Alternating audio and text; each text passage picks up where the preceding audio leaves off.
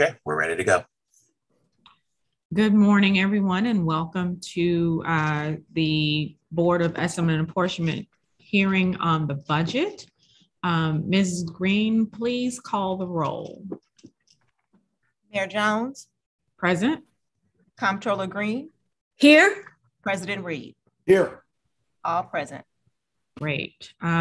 Today we will have our annual public hearing about the budget. This meeting is being held in accordance with provisions of ordinance number 49318, approved on March 2nd, 1959, which states in part, the Board of Estimate and Apportionment shall review the proposed budget with the heads of departments and other agencies and hold at least one public hearing thereon after giving at least 5 days notice in the City Journal. The required notice was published in the St. Louis City Journal on Tuesday, April 12th and April 19th, 2022, and in the St. Louis Post-Dispatch on Monday, April 11th. There are 55 people who are signed up to provide testimony today. We will call you in the order that we received your request. You will have, is it 2 minutes, Mrs. Green? Yes, we'd like them to keep it to 2 minutes to allow for as many participants as possible. Exactly. We'd like to keep your we'd like you to keep your testimony to 2 minutes. Mrs. Stephanie Green will be the timekeeper. And Mrs. Green, how will you notify our participants when they are close to the limit? I'll give them a one finger when they're halfway through, and then I'll do sort of a wrap up like this when it's 30 seconds. Gotcha. So please pay attention to Mrs. Green. And once we hit 2 minutes, we will, she'll hit you'll see her fist, and then we will ask you to wrap up your testimony. I want to make sure that everybody has an opportunity to speak. So we will get started. Our first, I will call you, and then please unmute yourself. And if you'd like to show us your camera, you're more than welcome. Our first participant this morning is Mr. Jerry Connolly.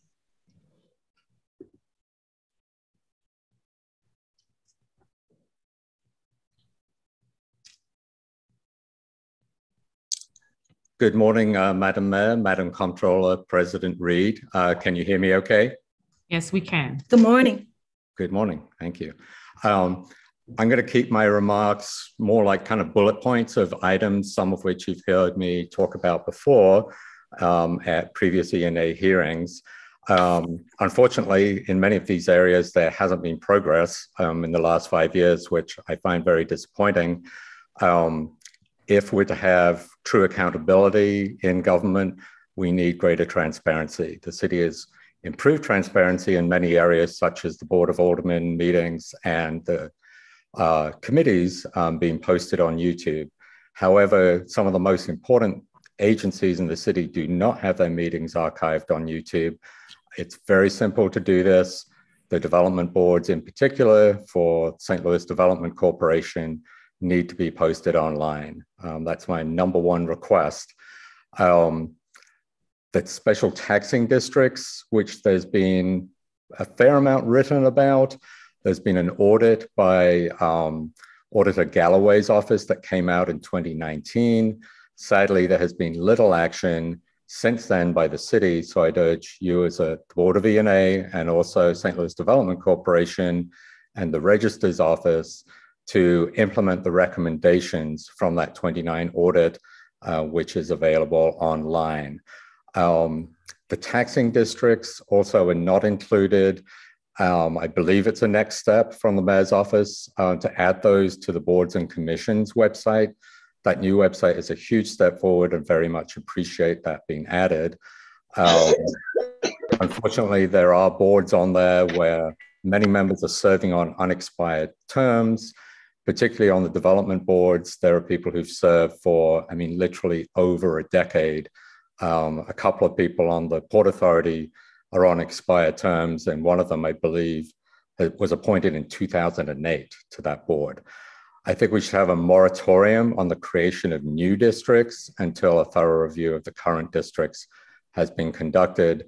the conflicts of interest, particularly on the developer-controlled districts, are just vast, staggering, and I don't think developers who've already received tax incentives should be given control of a local governing authority where they basically get to spend, taxpayers' money, and they don't post their meetings online.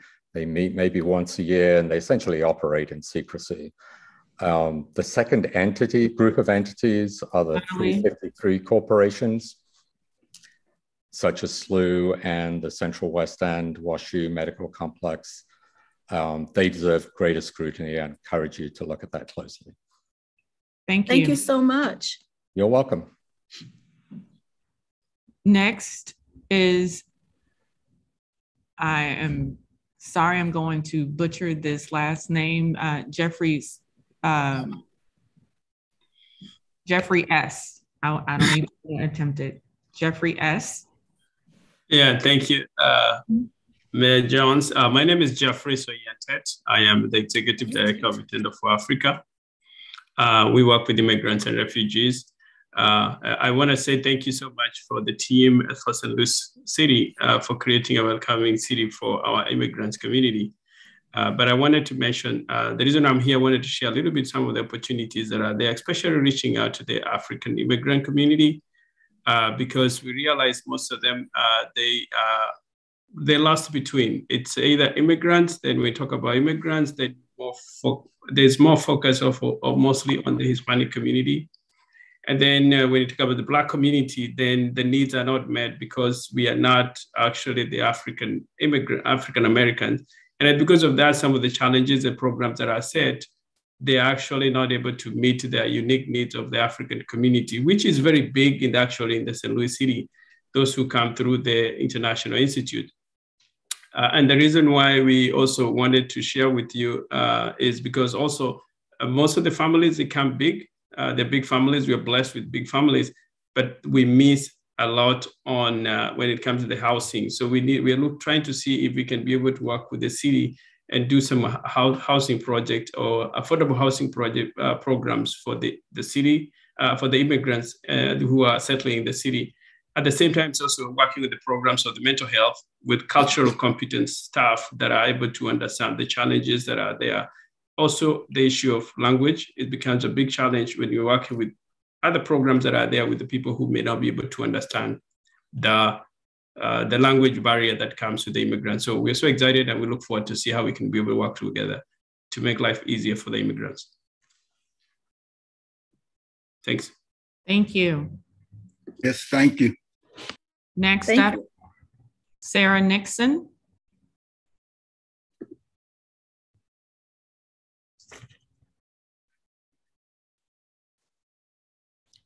Sarah Nixon going once. Sarah Nixon going twice.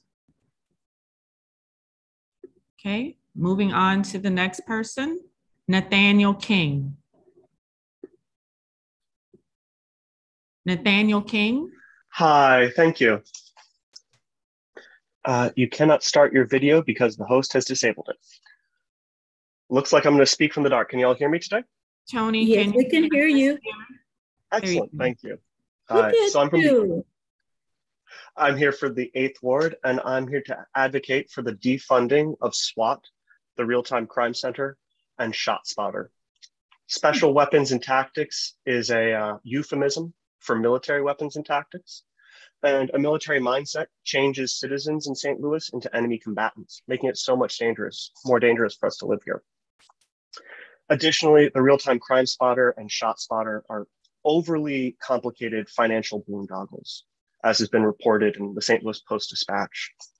Surveillance doesn't improve public safety. It simply shows us what has happened in the past. If we want to improve public safety, we oughtn't to be funding mass surveillance states or treating our citizens like enemy combatants. We should be funding programs like Cure Violence. Cure Violence trains community members to intervene in conflicts. In the first year in St. Louis, they were able to reduce homicide rate by 60% in the 4 neighborhoods in which they were active. The surveillance and SWAT budget represent over $3 million in funding. I'm here to ask you to cut that funding and invest it in our community. Technological solutions sound good, but what we need are human-based solutions. I really appreciate your time today, and I hope you take my comments under advice. Thank you. Thank you.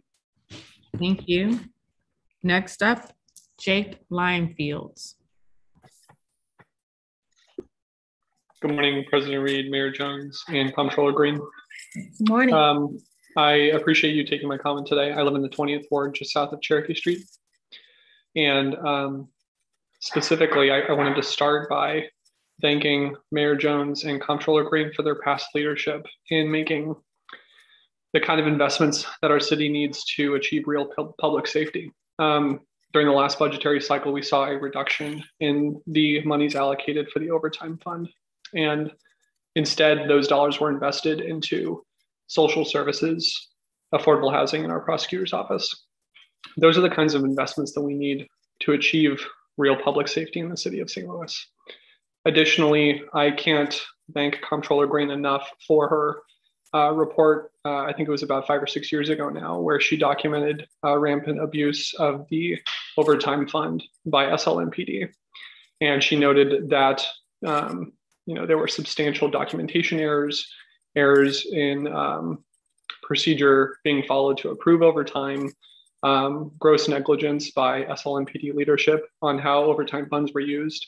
That kind of scrutiny and accountability is exactly what we should expect from our citywide elected officials.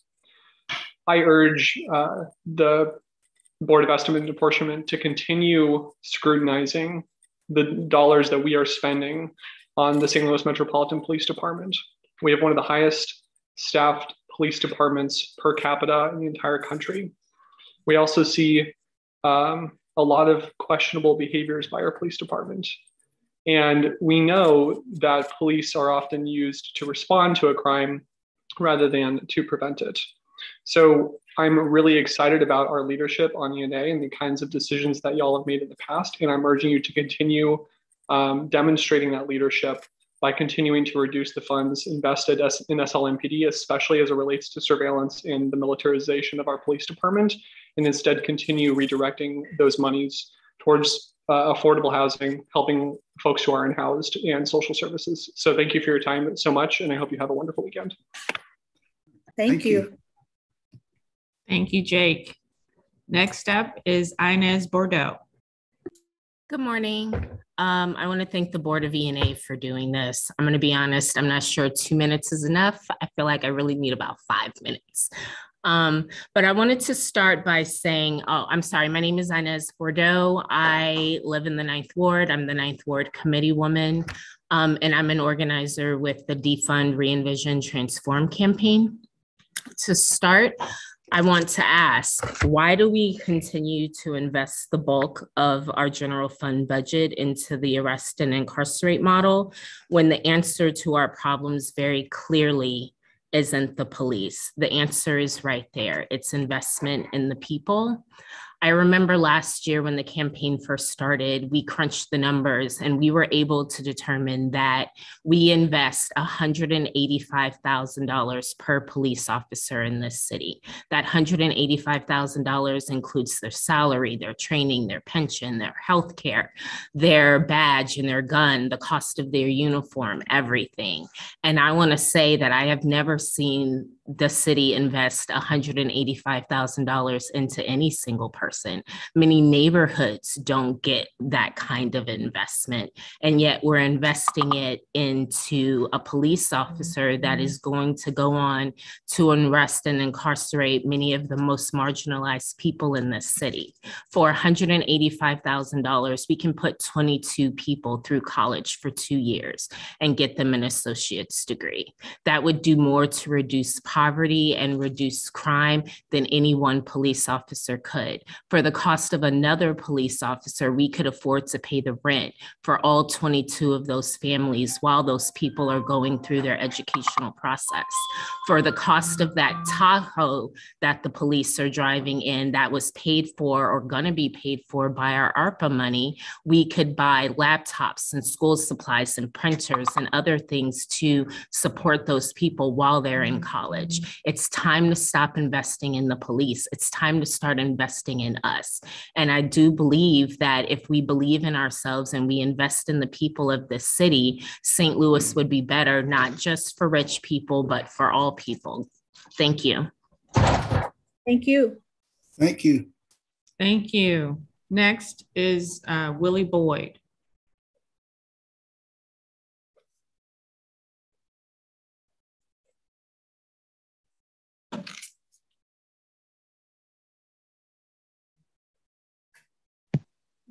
Here I am, having trouble getting out of mute. Okay, please proceed. Yes. Morning. My name is Willie Boyd. Speak on the Circuit Attorney Kimberly Gardner's request for the $1 million for the Independent Internal Investigative Unit. Because of the 2-minute time limit, I won't be speaking on the Witness Protection Program. The Circuit Attorney's Office really needs maybe $5 million to be effective in addressing years of police misconduct and abuse of authority and the cover up of wrongdoing. Police officers, as we know, cannot investigate themselves. We witness time and again police cover-ups and the police department turning a blind eye to wrongdoing. Like in the case of police officer killing of Garland Carter, not only did Edward Sanchez murder Garland, but it was documented Sanchez had 3 unauthorized throwaway weapons in his police trunk: a starter pistol, a play gun, and a .22 pistol. Then we had the case of the killing of Lamar Johnson Smith by Jason Stockley. Not only did he murder Lamar, but Officer Stockley was riding around with an unauthorized assault weapon. In the case of the killing of police officer Catlin Alex by police officer Nathaniel Hendricks, police officer Nathaniel Hendricks and Patrick Reardon were at Hendricks' home when the murder occurred. Both of these officers were not in their assigned police area. Plus it is documented that they were drinking while on patrol. So it appears to be police culture that they are above the law and police policy. The police force investigative unit cannot investigate their own. With Luther Hall as an example, they look for police officers to take one for the team to cover up police corruption. Circuit Attorney Kimberly Gardner needs twice that money to address real culture of corruption. I have a lot to say, but this is a short time in which to say it. But we know that St. Louis has had a problem with police corruption for years. We had to jump out boys with Bobby Garrett, Reggie Williams, Leon Liston, which established a whole corruption team that was robbing citizens. You know, so we need this money in order for there to be real investigations. Thank you for your time. Thank you. Thank you. Yeah, thank you. Next up is Hattie Swoboda Stell. Hattie Swoboda. Hello. Thank you, Mayor Jones. Thank you, everyone. My name is Hattie Swotistel. I live in the 8th Ward, and I thank everyone for the opportunity to speak today. And I also second Jake's comments in thanking Mayor Jones and Comptroller Green for past leadership towards the betterment of our city. I'm here as a citizen of St. Louis to advocate against the majority of our proposed fiscal year 23 general fund budget being allocated towards police retirement, police specific units, and other departments, including facilities management, equipment services, and the city councilor. To put into perspective the extreme difference in amounts being spent on policing versus other public services in this proposed budget, for every dollar allocated towards policing, less than a penny is being spent on health and hospitals, and less than a penny would be spent on human services. There are over 1,800 city staff focused on policing in comparison to the 6 staff focused on the Affordable Housing Commission. That is a difference that speaks really loudly towards the difference in how we approach the problems in the city. I believe there are obvious places in the budget from which funds to be reallocated, such as eliminating 52 additional vacant positions from the police department, pulling out 97% of funding for SWAT, which is that same percentage of its time deploying search warrants, many times leading to deadly consequences, and pulling additional funding that's been requested towards the Real-Time Crime Center and ShotSpotter, which has been described by an 11-year SLMPD veteran as being less efficient and more costly than the same job as police. Policing doesn't make our city safe. It rips community members away from their families, their jobs, their lives, and cages them in a devastating and dangerous jail, which leads people to do devastating and dangerous things. Instead of allowing, I think, nonprofits and volunteer initiatives to do the job of creatively addressing and responding to the needs of the citizens of St. Louis, I propose our city wholeheartedly support and expand the efforts made by those organizations and those volunteers into proven alternatives.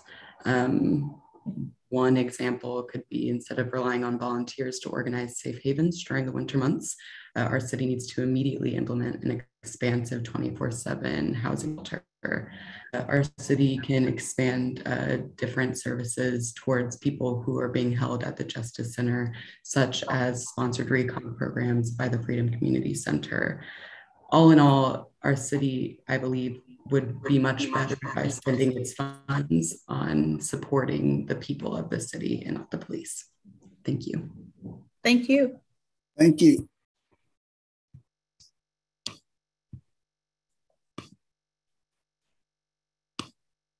Next up, Mr. James Ozier.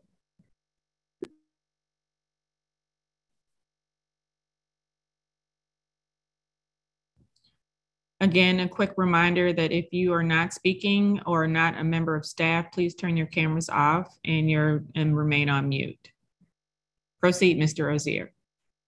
Yes, my name is Jay Ozier, and I'm testifying on behalf of the need of the establishment of a public integrity internal investigative unit within the Office of the Circuit Attorney to investigate, prosecute, and convict law enforcement officers accused of using excessive force, resulting in dangerous injury and death of a human being. If we want safer streets, then it starts at home, in the institutions that fund public safety. And no one is above the law, including the police. The second component is the Witness Protection Program to provide critical support and protection for citizens who have witnessed a serious crime, agreed to testify in open court, and have received credible threats to their personal safety and well-being because they have agreed to testify. Our circuit attorney ran on a campaign of criminal justice reform, and she is doing just that. With the staunchest resistance, of resistance that any one person can receive. These two programs as mentioned earlier, will be an important next step in making our streets and our community safest. The ball is in your court. I know you would do the right thing in providing the necessary funding. Thank you. Thank you. Thank you. Thank you, Mr. Ozier, for keeping your remarks to 2 minutes exactly. Up next is Lisa Legrone.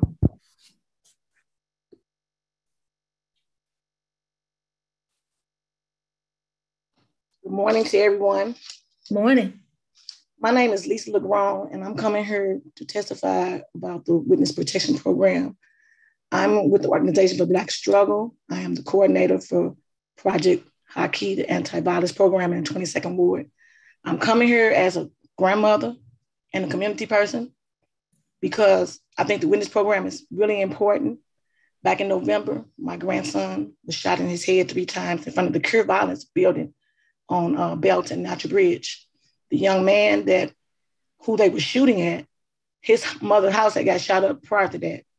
And she shared with me that she needed to be able to move, but she didn't have the funding. Also, another incident is with a kid that I'm working with in the community, a young man that witnessed a murder. He didn't go to court to testify. They let the little boy out. The little boy came out. He shot him 2 weeks later with 3 other people, and the young lady was murdered. So the Witness Program is a very important program, and I hope that you all can really consider it. Thank you. Thank you. Thank you. Thank you, Ms. Legrone. Next up, Tony Taylor. I don't see Tony Taylor. We can move on. Okay, Tony Taylor's not here. Next up, Zaki Baruti. Good morning. Good morning. I'd like to greet Mayor Jones, Controller Darlene Green, and my good friend, President Louis Reed. My name, of course, is Zaki Baruti, and I'm representing the Community Justice Coalition, which is a group of organizations that have come together to speak to the justice, social justice changes that Circuit Attorney Kim Gardner would like to implement because of the many, over the years, rogue police officers brutalizing and killing our people. In fact, a few examples that have already been cited included high-profile cases such as Marilyn Banks, Garland Carter, Julius Thurman, Gary Ball, Von Derek Myers, Kajima Powell, as well as Anthony Lamar Smith, just for a few. So I'm, along with the Community Justice Coalition, also I represent the Universal African Peoples Organization, and we wholeheartedly support the funding for Kim Gardner's request to build and develop an independent investigative unit, as well as funding for her witness protection program. So I just urge each of you to support the funding because we need to hold these police officers accountable. And as you know, the cases of police shootings, I think in St. Louis ranks #1 per capita across this country. So I'm sure that each of you will do the right thing and fund her request to the tune of, I believe she's asking $1.7 million that would cover both the independent investigative unit as well as the witness protection program. Thank you. May God bless each and every one of you. Thank you. Next up, Wale Amusa. Wale Amusa. I'm here. Please proceed. Good morning. Good morning. Comptroller Darlene Green, Mayor Tishara Jones, and Mr. President of the Board, Louis Reed. Morning. My name is Wale Amusa, and I'm the co-chair of the Campaign for Human Dignity, which is also a member of the St. Louis Community Justice Coalition. I am here today to ask for your support in allocating $1.7 million for a public integrity unit to investigate police misconduct and to establish a witness protection program in the Circuit Attorney's Office. As many of you do know, St. Louis was founded in 1764. For over 200 years, Black people have suffered through slavery and Jim Crow in St. Louis. And all along those years, there was a police department that was used to enforce those arbitrary violations, massive violations of the human rights of Black people. Today, we still have a police department that has never been fully responsive to the needs of African-American taxpayers in this city. We all know that the issue of police accountability is a national crisis, is a local crisis, and is a national and local priority. Today, I have to say that my heart is very, very warm because there is hope.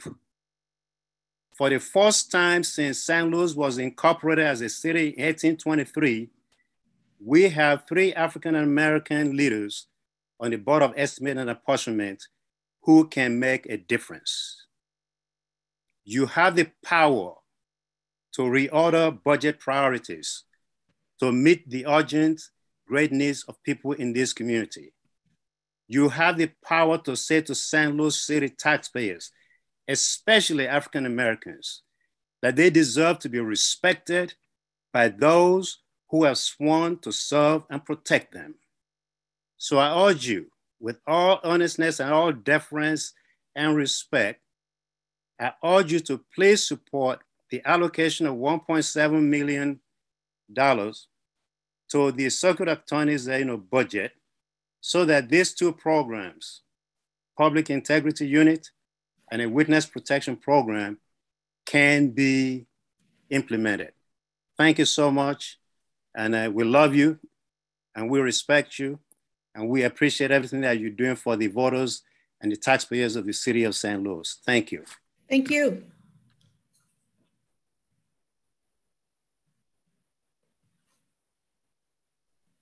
Next up, Carol Jackson.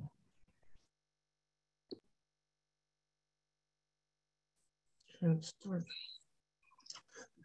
morning to all of the board. I really appreciate the time that you've given me to speak, and I appreciate your service and your leadership. My name is Carol Jackson, and I am a retired police commander with over 40 years of service. I am here in support of the Circuit Attorney's request for funding of the Independent Internal Investigation Unit, as well as the Witness Communication and Protection Program. This city, I believe, can never see its full potential or be the beacon to residents to draw people here or the glue to maintain the residents without public trust or everything about government.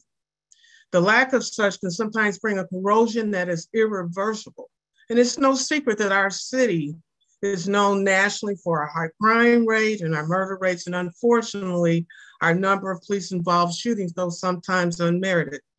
Citizens want transparency, and they want trust, and they want believability. And the board and the road to achieve this is to establish an independent internal investigative unit. Citizens and victims and witnesses of crime, they want to feel safe and they want to feel protected. And this can be achieved by the establishment of the Witness Communication and Protection Program. I've traveled around the state and also the country to evaluate law enforcement agencies for adhering to national standards to achieve accredited status. Most of these agencies in past years already have these programs in place. And our city, as a progressive city with so much to offer, we should be on board as well. Thank you for your time, and I appreciate you praying for you, and I thank you for your leadership. Thank you, Ms. Jackson. Thank you. Next up, Tammy Bufford.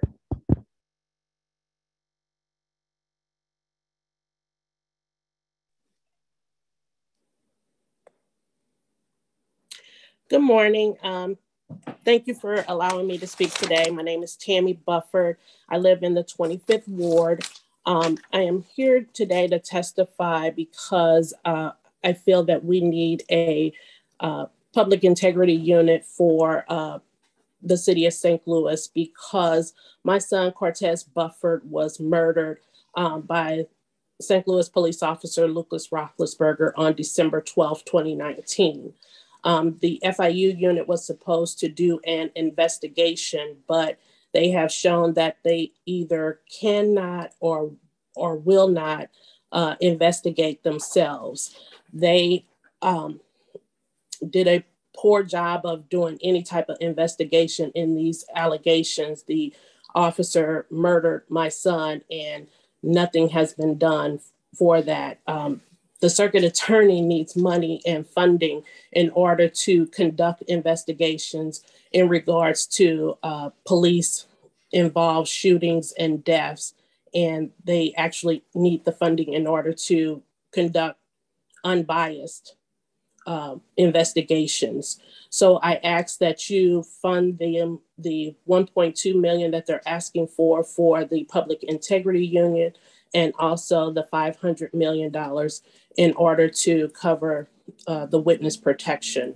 The monies that is going to fund the police, where the bulk of your budget is going, some of that funds can be directed into that unit in order to get unbiased investigations done in order to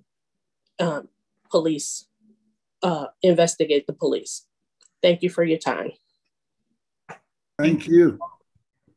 Next up, Lou Moy.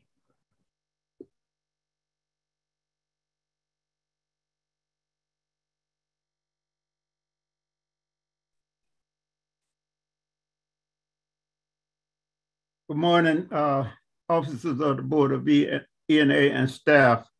Thank you for holding this very important hearing today. My name is Lou Moy, and I'm president emeritus of the St. Louis chapter of the Coalition of Black Trade Unionists. But I'm here, like some of my other colleagues, representing the Community Justice Coalition, which is a broad faith labor community organization. And I'm here to support also, as some have said, two budget items in our circuit attorney's office. One is the integrity investigative unit, $1.2 million, and the witness protection program of $500,000.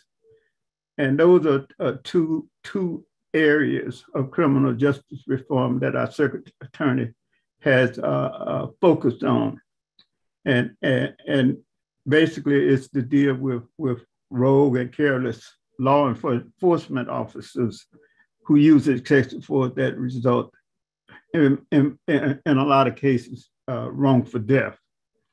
And the other one is to deal with actually to prosecute citizens who commit violent crimes in our community. And both of these items will deal with that.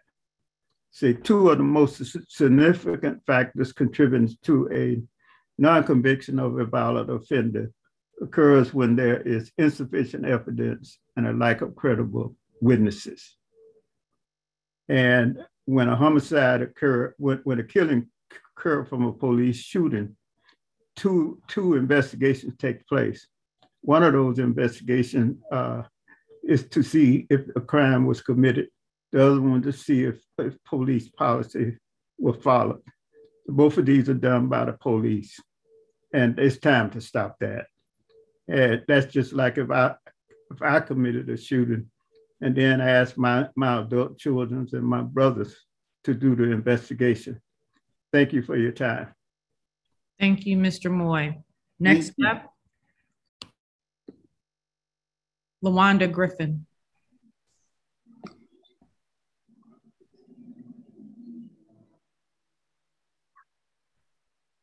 Good morning. Good morning. Good morning. Good morning. My name is LaWanda Griffin. I am speaking in reference to the Witness Protection Program.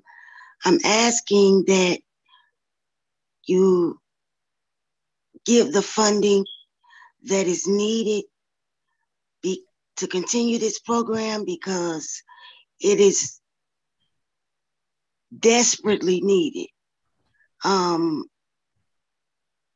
My son, his children's mother, my nephew, and my 2 grandchildren were in a car. They had an accident and the guy ended up getting out the car and coming to their car and killing everybody except my granddaughter. She survived, my 7-year-old, by the grace of God, because he shot her in the head as well. Everybody else died. And they started threatening the guy from the beginning. So him being in protective custody was really an important situation because number one, he was protected.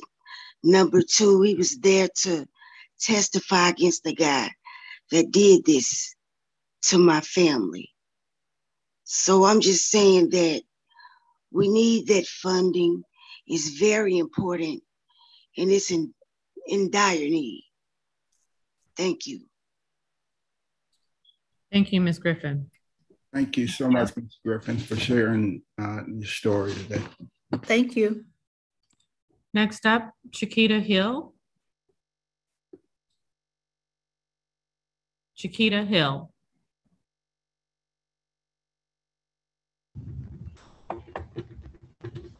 Good morning. Good morning. I'm sorry about that. Good morning, Madam Mayor, Comptroller, and everyone. I'd like to say thanks for this honor on speaking on the passing of this bill. I would like to say the only reason why I say to defund the police department is not so that we don't have officers. Some people need to understand what defunding means, first off. I would like those funds to be reallocated into social services. Right now, I'm a single mother. I'm also a student at Forest Park Community College for social services, and I'm willing to learn. And I also feel it takes a village. And right now, I just see my city it's just a desperate city right now. And I believe that we need to get to the root of the problem. And before there's a problem, it's a condition that causes problem. And myself, I'm also disabled. I think that labels on you and they don't even know who you are without trying to understand you. And it is a lack of communication that we all have with being human beings. And it's a lack of compassion. And the city is desperately crying out from the homeless that could be hopeful, such as myself. I think these funds could be put towards more women's shelters who have children, such as myself. Without those type of programs or it being a shortage of them, women with kids do not have any alternatives. That's why it's a lot of young women, I believe, are out here in the positions they are because no one cared. So with that being said, it's a lack of social service workers and therapists in our community and psychiatrists. That money should be put towards behavioral health care. People need counseling, including children. I have a daughter that's ready to go to college and one graduated last year at Bush Stadium. She doesn't know what to do. All she sees is trauma. Sirens cause trauma. I'm a victim of domestic violence, but I've survived. And I took care of my kids here in the city with programs such as Big Brothers, Big Sisters, Salvation Army, those type of programs that lost funding due to COVID. People need to think about those because those programs are also in schools. So we need to start directly, with people that understand kids also are traumatized. Put that towards foster children who are getting out back into the streets, such as myself, and that's learning how to get back into society. Young men also that are in jail that have mental ailments. It's hard out here with child support. It's just a lot going on. So those type of programs, other than caging up people and try to see mentally where they're coming from, it will be a great assistance for us all. Thank you for your time. Thank you. Thank you, Ms. Moore. Next up, David Bozier. Good morning, board members. Thank you for this opportunity. I'm Dave Boger, an 8th Ward resident. The city's justice system has 5 parts: the police, the circuit attorney, the courts, our 2 prisons, and the people of St. Louis. These first 4 parts represent our most obvious city investment in structural racism. The circuit attorney's office is the only one of the 4 that has any credence as working against that racism.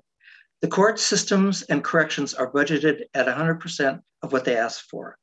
The circuit attorney's office is budgeted at 81% of what it asked for, the lowest percentage budgeted of these 4 parts of our justice system.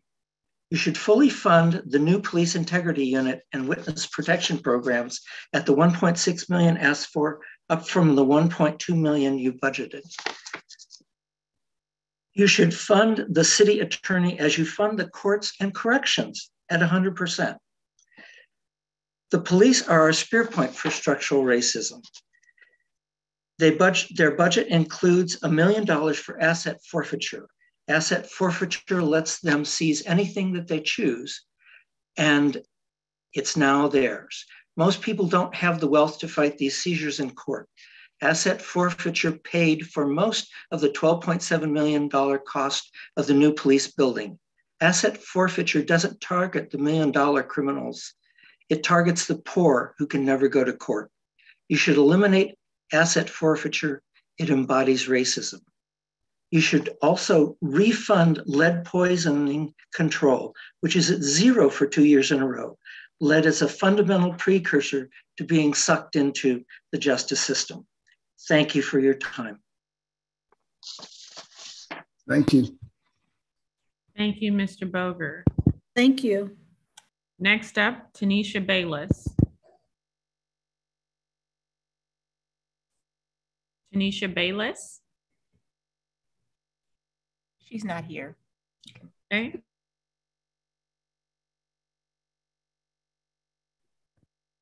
Next up, Joseph Yancey. Good morning, Mayor Jones, President Reed, and Comptroller Green. My name is Joe Yancey. I'm the retired former CEO of Places for People. Also serve on the Regional Health Commission and chair its Community Advisory Board.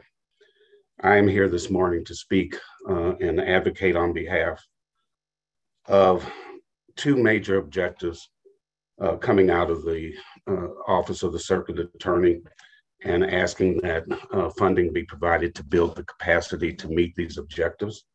The first is holding officers accountable by investigating and prosecuting, when appropriate, instances of use of excessive force and wrongful deaths, and protecting witnesses against intimidation when they are willing to testify in open court. Since January of 2014, I have, on a weekly basis, every Thursday, held a group for family members who have lost a loved one to gun violence. And in that respect, these 2 objectives and funding them would go a long way to addressing their emotional anguish that I see on a weekly basis. So specifically asking that the public integrity unit be established and that there be funding for that at a tune of $1.2 million. And secondly, specifically that there be funding for a witness protection program. At the very minimum, these individuals, and Ms. Bufford was one earlier that you heard from, who's been part of our group, need to know that they have received an unbiased, fair, and objective investigation. This will go a long way towards trust, equity, and frankly, public safety for our city. Thank you so much. Thank you. Thank you, Mr. Yancey. Next up, Kevin Liddy. Thank you, members of the Board of Estimate and Apportionment, for giving me the opportunity to speak before you. My name is Kevin Liddy, and I am the Republican Absentee Supervisor for the Board of Election Commissioners. I started my position in October 2020, and I live in the 16th Ward. My message is simple. I would like the board to support the funding of the Department of Personnel Administrative Regulation 101, which has been on the books since August 8th, 1979. It is a tuition assistance for employees. I forwarded a copy of the regulation to Stephanie Green 2 days ago so that you would have it in hand. My alderman, Tom Oldenburg, recently wrote to me that funding Regulation 101 aligns with the mayor's stated goals of employee retention and experience. In an email exchange with Mr. Paul Payne dated February 1st, 2022, he stated he was not aware of any funds budgeted for tuition assistance. In an email exchange with Mrs. Sylvia Donaldson dated February 2nd, 2022, she stated the city's tuition assistance program is currently unfunded and has been for a number of years. I truly believe that a well-educated city workforce would be a win-win for a situation for the city. Its citizens and employees who further their education. It's been very well documented that employee education is one of the best ways to retain employees, encourage a positive attitude, give employees a sense of value and self-worth, be more confident in their jobs when they have more to offer. I believe many of our city employees value furthering their education. I know 2 colleagues of mine who would take advantage of such a program during the downtime between elections. I believe that the funding should be at the citywide level so that no department head must make sacrifices between his or her operating budget and educating his or her employees. Thank you for your time and education and consideration. Thank you. Thank you.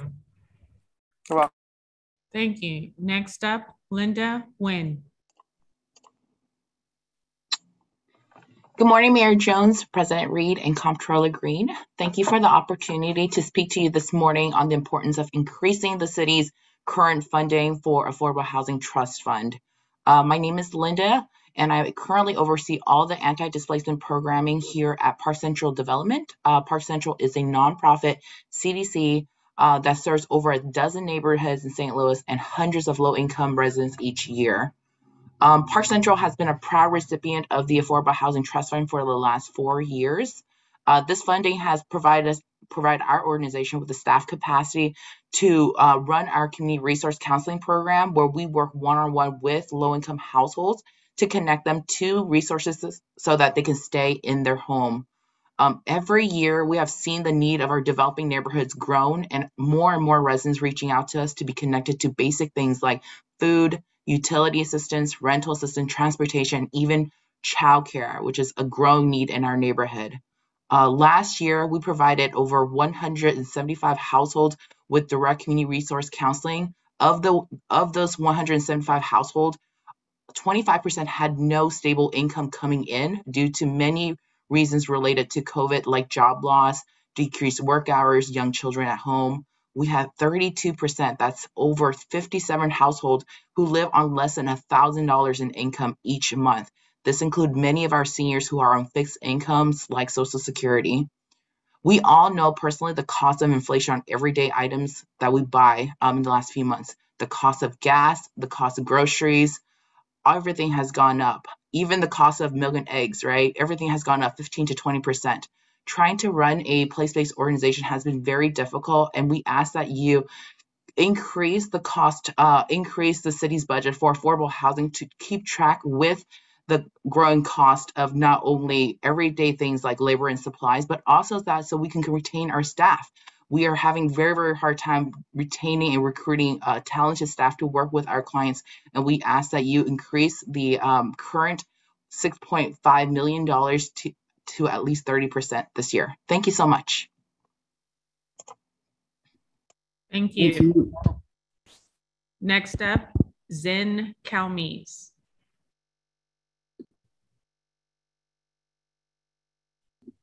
Zen Calmes going once. Not present. Okay. Moving along, next up, Jay Shepherd.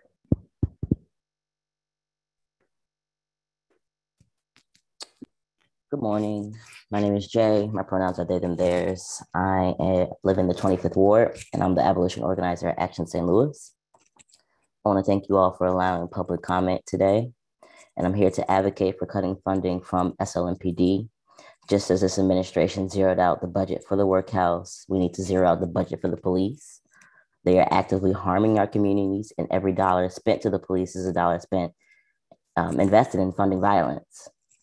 If budgets are more value statements, then it calls into question what our city values when we spend 32% of the general fund budget on police and 0.02% on health and human services.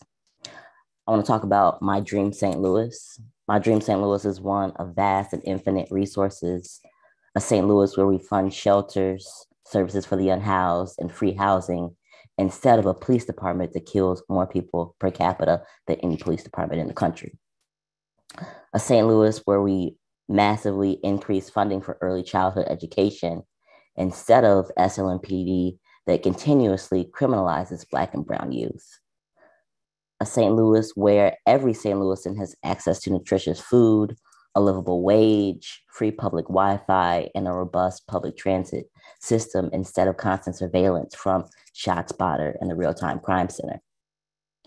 A St. Louis where we fund participatory budgeting so St. Louisans can direct public resources to meet their needs instead of a hyper-militarized SWAT team that has maced and tear gassed me without warning, body slammed and dragged my friends, and threatened to bust out my windows, all for protesting the murder of a child.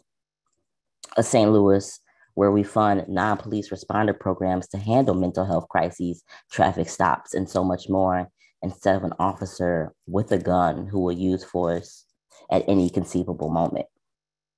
It's certainly where we fund therapy, caseworkers, and other mental health resources for people to heal instead of funding more trauma. The streets of St. Louis would feel more safe for me if we invested in fixing all these potholes and divested from SLMPD.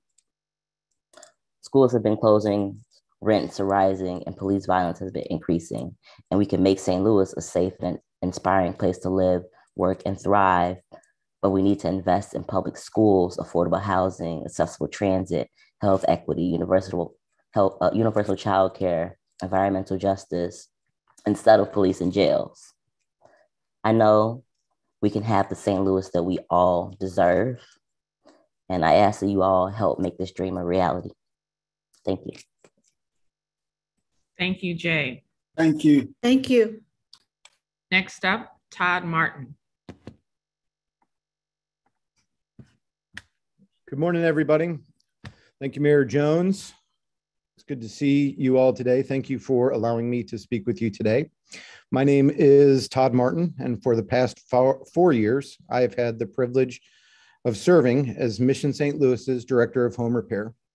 Our program serves senior citizens throughout the city with minor to moderate home repairs. I would like to take my time today to tell you a brief story, and it's a particularly special story to me because it was only made possible through public dollars, and in particular, the Affordable Housing Trust Fund. Furthermore, it was the first of several stories like this that illustrate the tremendous impact that this funding has had on our program, but more importantly, the participants we serve through it. This story is of Miss M. When I first met Miss M, she told me that she had to boil water on her stovetop so she could take a warm bath at night. Miss N's home had galvanized pipes throughout, and they were corroding to the point that they were choking the supply to her bathroom. With flexible funding through Affordable Housing Trust Fund, we were able to hire a local licensed certified plumber to come in, run new supply lines, a new faucet, and a shower head to her bathroom. What was particularly memorable of this story for me was when I spoke to Miss M a few months after the repairs were done, just to follow up. And she told me how grateful she was, and even confided in me an embarrassing truth that in the following weeks after the repair was completed, that she occasionally caught herself warming up water on the stove instead of just turning on the bathroom tub. Her eyes were full of tears as she thanked me, and she said an incredible truth that she never has to do that again. This is one of nearly 400 stories that Mission St. Louis has, stories of tremendous life-changing impact that could only have been made possible with public funding and the Affordable Housing Trust Fund. We respectfully request that you continue to invest in the home repair programs throughout the city for our seniors. From myself, Mission St. Louis, and all of our programs participants, thank you very much. Thank you. Thank you, Mr. Martin. Next up, Zachary Kyle. Hello. Thank you so much. I'm here to testify specifically on the funds proposed for the police. I currently live in the 7th Ward, but I spend a considerable amount of time working with the Organization for Black Struggle in the 22nd Ward. I'm also privileged to have recently studied and graduated from the University of Cambridge with a master's in criminology. It is important for the folks here to understand that research demonstrates little to no relationship between money spent on police and crime rates over the past 60 years. Instead, some of the best predictors of violence are systemic inequities, such as poverty, access to opportunity, racism, and so forth. It's easy to advocate for any sum of money for police budgets because it provides an illusion of safety, but this fights violence with violence, and we've seen this with the killings of Breonna Taylor, George Floyd, Michael Brown, and many, many others here at home. The good news is that we have alternative responses to conflict right in our backyard. This week, I had the privilege to meet with pioneers from Atlanta, Baltimore, and St. Paul who met in St. Louis to learn from our grassroots organizations tackling violence mostly without the police, including places like the Freedom Community Center, Story Stitchers, Cure Violence, and also our very own Project Hockey in the 22nd Ward. Many of these initiatives value community accountability rather than punishment, and they prevent violence by centering relationships and solidarity. While interacting with these folks over the past week, they were amazed and they were extremely excited at St. Louis's work and experimenting with alternative responses to violence. And so I'll wrap up by saying we should not hesitate in leading the vanguard for reimagining public safety. I ask you all to take money from the police department and use it for more holistic, relationship-oriented, community-strengthening approaches like the initiatives I mentioned earlier and those echoed by Jay, Chiquita, and Inez. This is the right way to respond to conflict and violence, and it will undoubtedly have a more positive effect than the police. Thank you. Thank you, Mr. Kyle. Thank you. Next up, Christopher Wilcox. Christopher Wilcox. I don't see Mr. Wilcox either. Okay. Next up, Latricia Gandy. Good morning. Good morning, Mayor Jones, President Reed, and Controller Green. Thank you all for this space today. Good morning. My name is Latricia Gandy. I'm an organizer with Breaking the School to Prison Pipeline with Metropolitan Congregations United, an advocate and also an activist, and a resident of the 14th Ward. I'm here to testify today and asking you all to spend take 20 million from spending on SWAT, SLMPD, vacant positions, and police overtime and put that into a non-police first responders alternative program for our youth and families. Reimagining our cities. For example, the Juvenile Detention Center located at 920 Vandervender, which contains 100 beds, but only 20 to 25 of those beds are being utilized.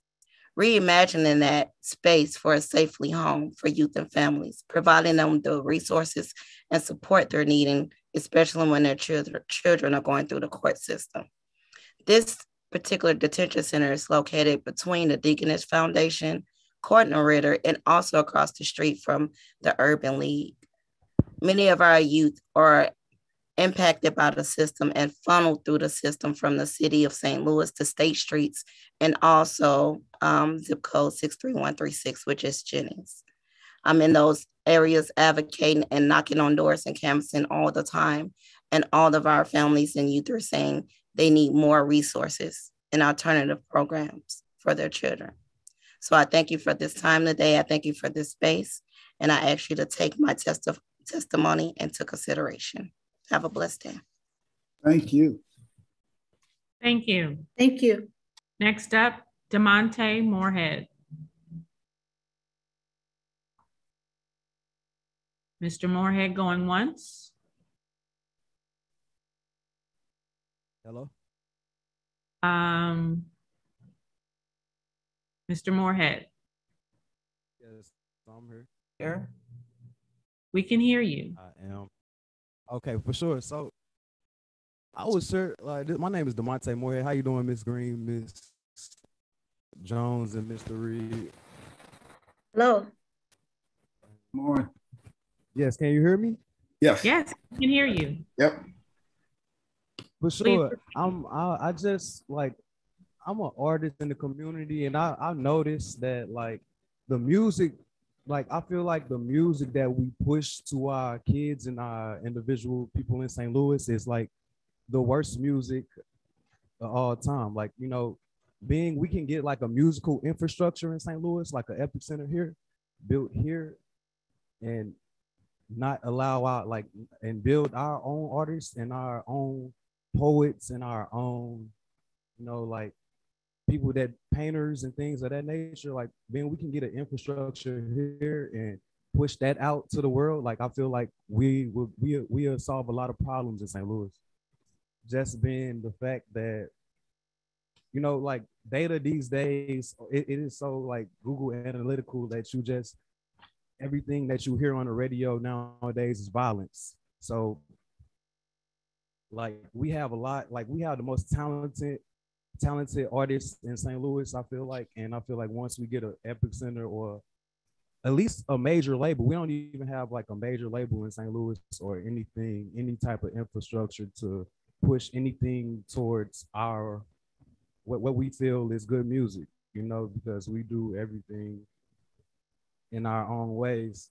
So I just feel like we need that, like, and for funding for our children, like we need like to have them know what saving is, or, you know, like in elementary school, like we need to know them, like they need to know what saving is, or budgeting, or things of that nature, and like at a young age. You know, I feel like that'll be perfect. And I do support defunding the police, not defunding the police, but I support taking that 20 million from the police to fund it somewhere in the community, like I said, into like musical or poetic or somewhere art. Thank you. Thank you, Mr. Moorhead. We're going to go back up the list and go back to Mr. Christopher Wilcox.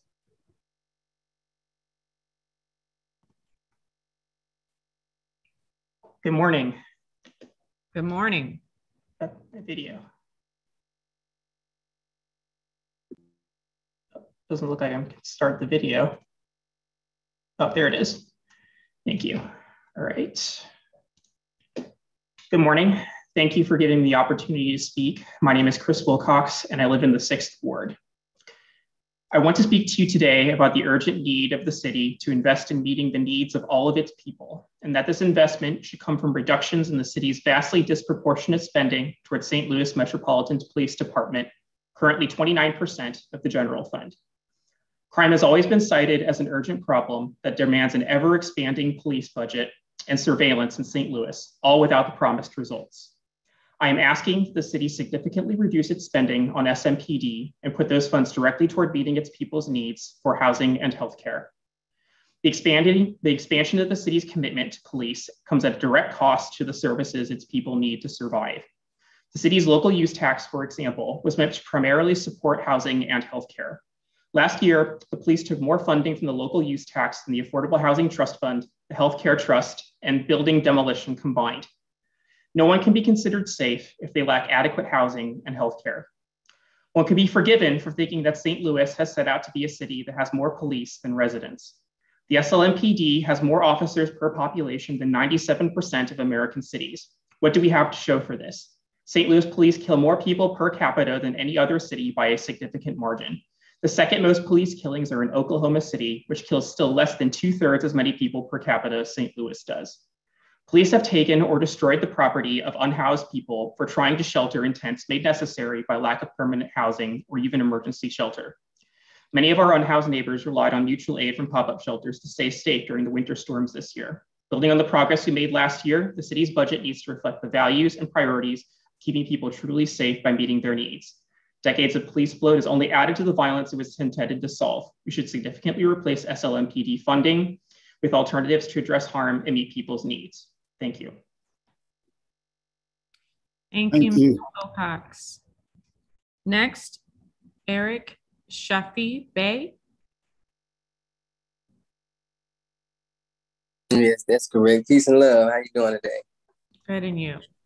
I'm doing well. So I'm representing the true de jure heirs of the land, Moorish Americans, the true and original American citizens.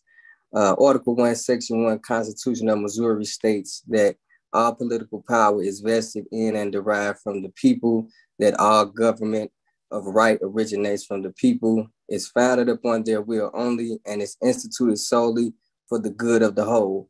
Section 2 states that all constitutional government is intended to promote the general welfare of the people, that all persons have a natural right to life, liberty, and pursuit of happiness and enjoyment of the gains of their own industry, that all persons are created equal and are entitled to equal rights and opportunity under the law that gives security to these things in the principal office of government, and that when government does not confer this security, it fails in its chief design. With that being said, state officials, public servants have a duty and obligation to uphold the law of the land pursuant to their oath of office and supporting the Constitution for the United States of North America. Appropriate $1.8 million to the Re-Education Alliance for the re-education of those whom serve the public regarding status, jurisdiction, and birthrights with respect of assisting the people, as well as re-educating the people to realize their inherent and inalienable rights secured by the aforementioned Articles 1 and 2 of the Missouri Constitution, the Supremacy Clause of the Constitution for the United States of America, treaties or the law of the land, etc. For example, I've noticed there is a $950,000 increase in the budget set aside for the forestry department to landscape and maintain LRA properties. These funds can be appropriated to small businesses to employ the people instead. In my opinion, all funds shall be reappropriated back to the people from whence they came so that they may enjoy life, liberty, and the pursuit of happiness of their personal enterprise. And we also have, due to these things, we have policy enforcers that we call police officers who steals people's automobiles. They stop them in traffic stops, which are commercial stops, and they violate due process. So with this right here, what I just mentioned, this will re-educate these public servants on how to deal with the people that they supposed to serve. Thank you. Thank you, Mr. Bay. Thank you. Next up, Damon Starks.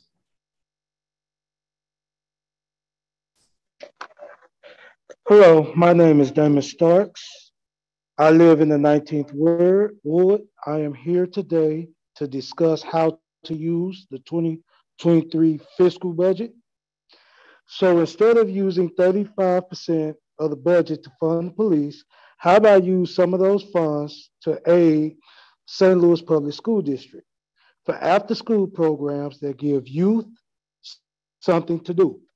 We all talk about how the crime rate is going up, how many crimes there are committed involving our youth. With this, it would provide a solution to that problem. As a mentor myself, I mentor teenage young men, and this is much needed. That way we will be okay. I suggest we give to renters associations for rent. And as we know, rent is entirely too high just for here in the city of St. Louis, one bedrooms are going for $700 to $900. We need to make rent affordable across the board. Most jobs are paying anywhere between $13 to $18 an hour, which this means they were just working just to pay bills. We need solutions to get people ahead of that curve. How about giving to homeless shelters and to give to the schools that are shut down? That way they can be restored and be utilized for homeless shelters. And also we need to give to grassroots programs. That way they can provide resources for the community. With the community that have resources, we'll be able to eliminate a lot of problems here in the city of St. Louis. But instead, y'all focus on funding the police. Also, the homeless shelter, y'all also denied Reverend Rice, who also had a building for the homeless. How selfish of you. Selfishness leads to nowhere, and it does not have time for here in the city of St. Louis. It's time to stop playing politics and get it together. Thank you, and y'all have a nice day. Thank you, Mr. Stark. Next up, Ishmaya Moore.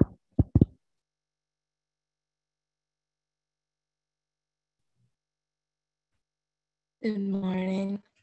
I live in the 25th ward and I work in the 11th ward. And I'm here to further promote the community's outstanding interest in reallocating funding away from the police department and into more expansive and holistic versions of public safety. I'm here to talk about how the city can invest in food justice as a means of contributing to its goal of public safety. In a 2016 study, 40% of St. Louis families with children were using food stamps, which is double the national average. 1 in 8 people in St. Louis face hunger, according to the same study. And our community has a higher risk factor than the national average of poor nutrition, at least to high blood pressure, diabetes, cancer, in addition to other ailments. So our city needs to invest in people's health in ways of their safety. I work for a food justice nonprofit called the Mush Cooperative. It's a 501c3 that's located in the Carondelet neighborhoods of South St. Louis. Since we've been open in 2019, we've donated over $2,000 to our community of all organic natural food. If the city were to invest into organizations like ours, they would be able to help the communities most in need with their nutrition, and that would help the communities be able to embody of revitalization that is interested in. Thank you for that. Thank you. Next up, Rajia Mumin.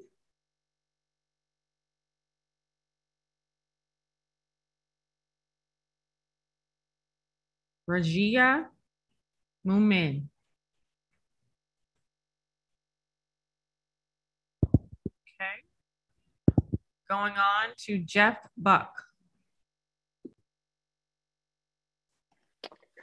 Good morning, and thank you for this opportunity to speak.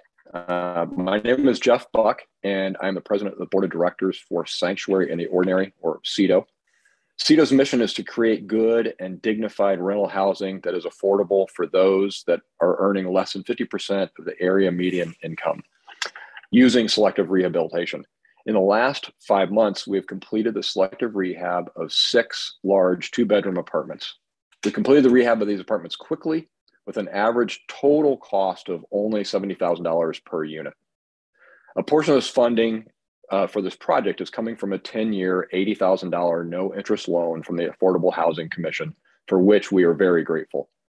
The residents of these apartments are delighted by the quality and the energy efficiency upgrades. They're seeing substantial utility savings and are experiencing a rejuvenated life in their new home. Additionally, the neighbors are thrilled with the exterior improvements and the cleaning up of the property and the surrounding areas. While we believe it's important that the funding for these projects come from, or a portion of the funding come from private sources, it's imperative that we and other nonprofits like CEDO obtain funding from public sources, and in this case, the Affordable Housing Trust Fund. Public grants are a reliable source of funding, and the funding from the AHTF provides the credibility that private donors want to see. We at CEDO can do the hard work to help quickly mitigate the severe shortage of affordable housing, but we need the city's help and support. We ask that the city increase the funding of the Affordable Housing Trust Fund by 30%. We also ask that $10 million from the American Rescue Plan Act funds be put into the AHTF. Additionally, we ask that at least 20% of the funding is designated to selective rehab projects, and that the city refine the grant process to encourage the use of selective rehab by nonprofits to quickly and cost-effectively retain and increase affordable housing in St. Louis. Thank you. Thank you. Thank you. Next up, Jim Roos.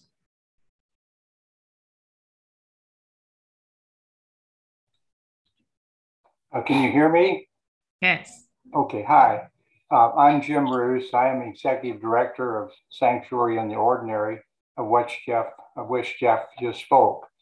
Greeting to you, Lewis and Darlene, whom I know, and a hello to you, Mayor Jones, although I did meet you briefly last fall at a gathering at Barrett Brothers Park.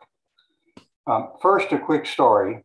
Yesterday, I went to Lowe's for mailboxes that had been back ordered. As instructed, I asked for Valerie in customer service. The woman responded, "Hi, Mr. Roos. I'm Valerie. I used to rent from you. You were so nice to me." I asked her when and where was that. She said it was on Park Avenue, 3850 Apartment C, 40 years ago when my son was born. I was only 18 and you were so nice to me. Kudos twice.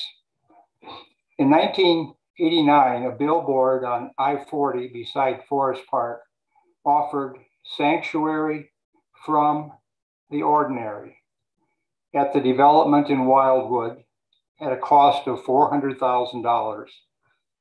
Bingo. Change the word from to in, and we had the description of what we did and the name for our nonprofit corporation.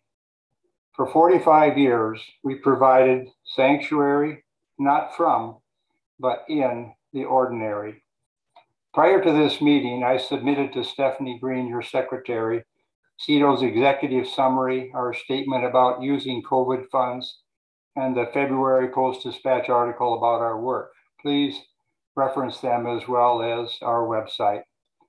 I ask that you fund the Affordable Housing Trust Fund with a 30% general increase others have requested. And I say, from the COVID relief money, add 10 million at the rate of 2 million per year, specifically for selective rehab of affordable rental housing. We have a proven plan and it needs a reliable and substantial source of financing. Thank you very much. Thank you. Thank you. Next up, Shanice Lewis. Shanice Lewis going once. Going twice. Moving along. Next up, Dana Gray. Hello, this is Dana Gray. I cannot undo my video. There we go. Hello. Thank you for allowing me the time to speak. I wanted to address the panel with a request to increase funding for the Affordable Housing Trust Fund by 30% from 6.5 million to 8.5 million. I speak as a resident of the 8th Ward, the Southwest Garden neighborhood, and a landlord. Also, I'm an employee of the Tower Grove Neighborhoods Community Development Corporation. We're an affordable housing provider in the neighborhoods surrounding Tower Grove Park. Our organization offers market rate affordable units, meaning they have not been created with low-income housing tax credits. Our units are scattered site properties in historic buildings, and we utilize a selective rehab approach to keep our costs manageable. The materials and labor costs we have seen increase by 15 to 20% or more in recent years. With rising real estate values, many rental buildings have been sold in recent years, and new owners have imposed significant rent increases. Existing tenants often cannot afford those increases and are forced to move. Current rental rates in our area for one-bedroom units range from $1,000 to $1,200, and two-bedroom units range from $1,800 to $2,000. Affordable rents should be no more than 30% of a household income. Accessible units are especially needed, and modifying a building to accommodate a person with a disability comes with additional cost. In order for our community development organization and others similar to ours to be able to continue to provide rents affordable for working people, more funding is needed. Again, I ask you to consider an increase for the Affordable Housing Trust Fund by 30%, from the current $6.5 million to $8.5 million. And I wanna also just share that even when our organization has no units available for rent, we have a current list of people asking for a rental unit of between 10 to 20 people, always on a waiting list, looking for affordable rents. Thank you. Thank you, Ms. Gray. Thank you. Next up, Amelia Hinckley. Hi, my name is Amelia Hinckley, pronoun she, hers. I'm a resident of the 15th Ward, although soon to be a resident of the 17th Ward. And I'm here today to talk, as many folks are, about what we define as safety in this city. Because if you look at the budget, it seems that the way that we're defining safety is through policing, which, as many folks have talked about, is not, those two things don't equate.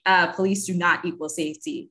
And meanwhile, this past winter, I spent a lot of time volunteering with our unhoused, with the emergency shelters that popped up. And I kept hearing city officials say over and over again, we don't have enough funding to provide resources for the unhoused. We had to cut hours for the warming bus. We couldn't open enough shelter beds. And as a result, volunteers were left to pick up the slack and open shelters at the drop of a hat to house 40, 50, 60 people. And even that wasn't enough. And as a result, people died. People literally froze to death this year because of the inaction of the city to provide enough support and financing and resources for our unhoused community. And to me, that screams a lack of safety when someone could literally die because they are just too cold and the city does nothing about it. And what are our 2,000 police staff supposed to do about that? Because the only way I see them interacting with our unhoused community is by beating them, by arresting them, by just moving them out of people's way so that we don't have to face the reality of what we do to human beings in this city. And so it is absolutely despicable that we continue to fund a death squad of police officers in this city when we cannot house our residents. It is despicable. And I watch volunteers bust their butts night and day to do everything possible. And yet we have hundreds of millions of dollars sitting in a bank account somewhere that could go towards opening shelters, that could go towards funding social workers, counselors, addiction treatment facilitators, so many things that could actually keep people safe. And instead we fund people with guns and tasers who do nothing but bring violence into our city, and it is despicable. And so we ask again and again and again to defund the police, to fund the things that will keep people alive and safe in this city. And we will continue to show up and do that until you all do what is right. Thank you very much. Thank you, Ms. Hinckley. Next up, Jenny Connolly Bowen. Hi, everyone. Can you all hear me? Yes. Okay, great. Mayor Jones, President Reed, Comptroller Green, thank you so much for having us today and for providing this forum. Many thanks also to Ms. Stephanie Green and Budget Director Paul Payne and all the staff who work hard behind the scenes to make everything happen with the budget. We appreciate you. My name is Jenny Connolly Bowen, and I currently serve as Executive Director with the Community Builders Network of Metro St. Louis. CBN is a coalition of about 80 community building organizations in the St. Louis region. And first of all, we are thrilled to see that no cuts have been proposed to the Affordable Housing Trust Fund this year. Thank you so much for understanding the importance of continuing to invest in this local asset. We know, however, that the resources currently available to support affordable housing in St. Louis are not enough to address this massive need. So I'm here today on behalf of the Affordable Housing Trust Fund Coalition to ask, as Linda, Todd, Chris, Jeff, Jim, and Dana, and some others have so far, that you consider increasing funding for the Affordable Housing Trust Fund by 30% for the coming year, from $6.5 million to $8.5 million. Here's why, 4 big reasons. One, most importantly, is the St. Louis Affordable Housing Report Card has lifted up. There is an incredible need for more affordable housing in our region, especially for renters, Black households, and those earning less than 50% of the area median income. Given that at least 40% of trust fund dollars must benefit those with incomes at or below 20% of the AMI, it's very well positioned to help meet this need. Number 2, rising costs. A couple other folks have talked about this too. It's becoming a lot more expensive, in some cases over 30% more expensive, for affordable housing providers to do construction projects and deliver services like home repair. Number 3, inflation. The trust fund's $5 million funding minimum has not changed since it was launched in 2003. And we know that $5 million then is equal to roughly $7.7 million now. And number 4, this is an opportunity for catalytic investment. As I think most of you know, for every $1 the trust fund has invested since its creation, $18.55 has been invested by outside public and private dollars. So in sum, we hope you'll consider investing 30% more in the Affordable Housing Trust Fund this fiscal year. It's an incredible, flexible local resource that really helps ensure our community has access to affordable housing and critical services, and it could do so much more with a bigger pool of funding. Thank you so much for your consideration and your service to our community. Thank you. Thank you. Next up, Rachel Hurtado. Rachel Hurtado. I don't see Rachel. Okay, moving on. Benjamin Rosensweig.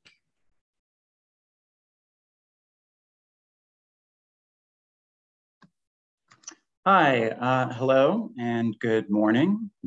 Thank you, Mayor Jones, Comptroller Green, and everyone. My name is Ben Rosenzweig, pronouns they, them. I live in the 8th Ward in Shaw. I'll be speaking on the proposed budget for public safety, and thank you for hearing my testimony today. So it looks like the city wants to give the police department $172 million, or just under a third of the city's general fund, which is a greater percentage than any other department in the city. And if the whole point of the police is to keep people safe and prevent crime, the current strategy of making the police department the #1 priority of St. Louis isn't working. It's not working at all, and it's making things worse. If you look at the numbers, so between 2010 and 2019, you can see how police spending consistently rises, but homicide rates don't drop. They just keep climbing along with that. And so clearly spending more on the police department isn't working to keep the people of St. Louis safe and alive. And so it looks like there's around at least 18 million of wasteful proposed spending on the SLMPD for fiscal year 2023. And that can be invested in our communities and transformative programs that actually keep the people of St. Louis safe. And so it's been said by previous testifiers, but between the vacant officer positions, militarization programs like SWAT, and ineffective surveillance programs like ShotSpotter, we're wasting around 18 million that can go into better programs. And so I asked that this 18 million go into other programs like affordable housing. I also said before, Cure Violence. And once again, Cure Violence is a program that trains community members and neighbors to intervene in conflicts. And with Cure Violence, overall homicide rates dropped 26%, but in some neighborhoods, homicide rates dropped by as much as 70%. So that's a program we're spending on. Another one is the behavioral health response. They have a crisis line. I have personally used that before to great effect. So this is just the tip of the iceberg of what we could be investing in. And as a resident of St. Louis, I request that this request reallocating at least that wasted 18 million go into proven and effective programs that actually keep people alive. That request be honored. Thank you very much for your time. Thank you. Thank you. Next up, Maisha Johnson.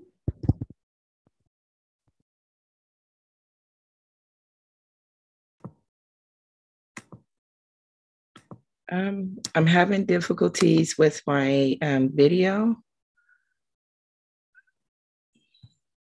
Please proceed. We can hear you. Okay, thank you. Thank you, Mayor Jones, President Reed, and Controller Green.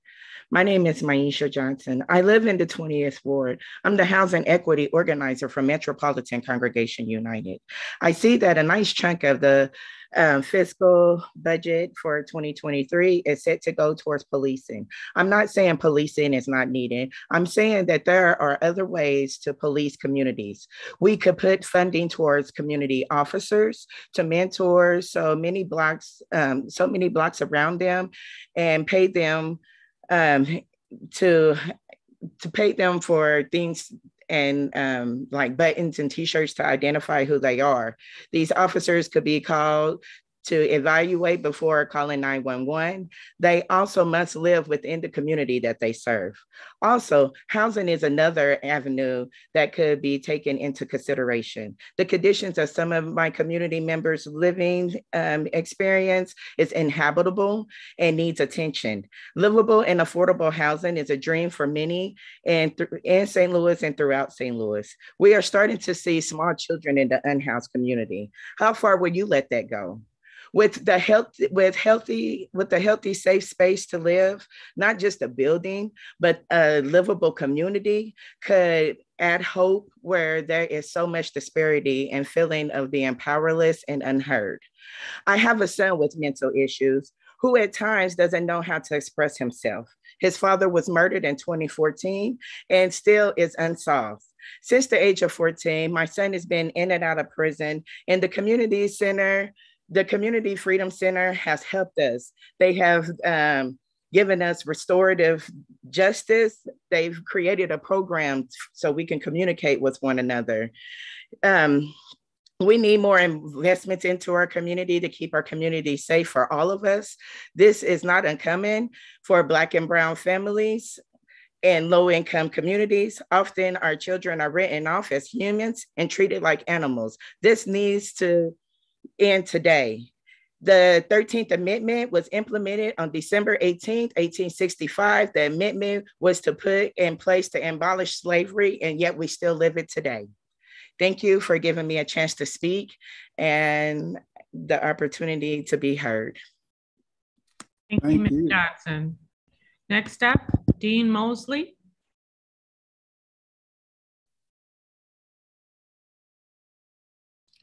Dean, we can't hear you.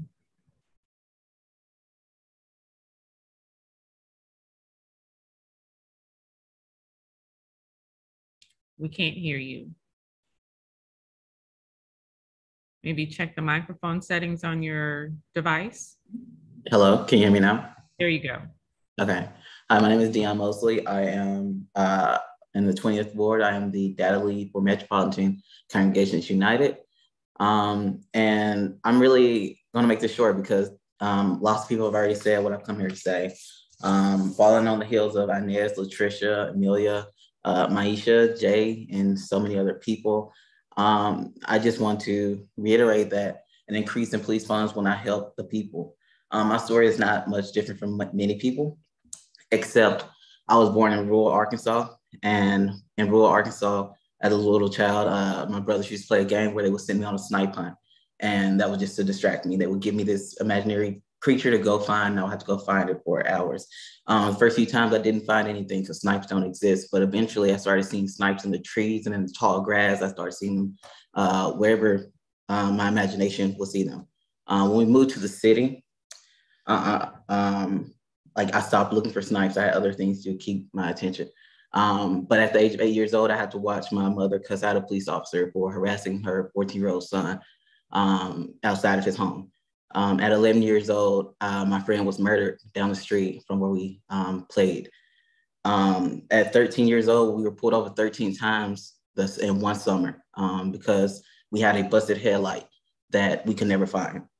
As a college student, I was pulled over every time I had more than 2 people in my car, every single time. All of this to say that an increase in police does not include increased safety within our communities.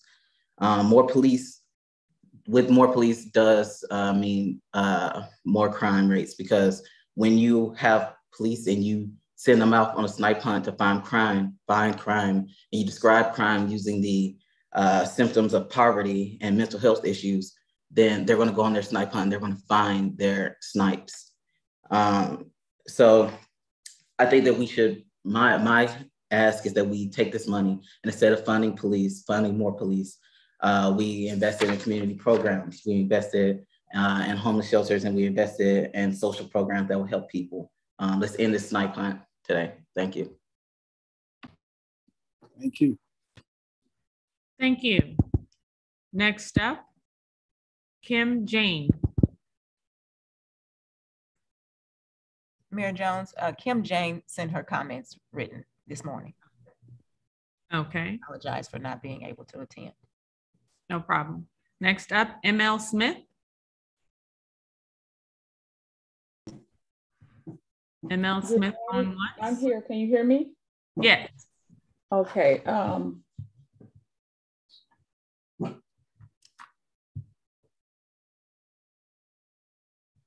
Sorry. Okay. Good morning, Mayor Jones. My name is ML Smith. I am an advocate and organizer with MADP, which is the Missourians for Alternatives to the Death Penalty.